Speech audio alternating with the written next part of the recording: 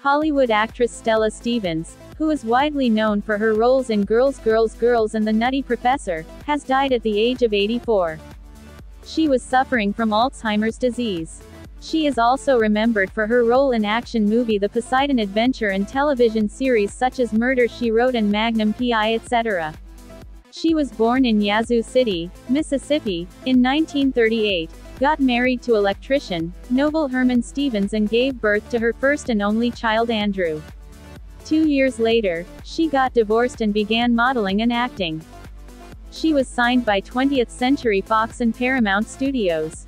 Stevens won a Golden Globe for her 1959 film debut as a chorus girl in Say One For Me. In one of her most memorable roles, 1963 sci-fi comedy The Nutty Professor, Stevens played a student of Jerry Lewis' socially awkward university lecturer. Stevens modeled for Playboy multiple times and was Playmate of the Month in January 1960. She also directed 2 films, The American Heroine, 1979, and The Ranch, 1989, starring her son. Stevens married again to 37 years rock guitarist Bob Kulick, who died in May 2020.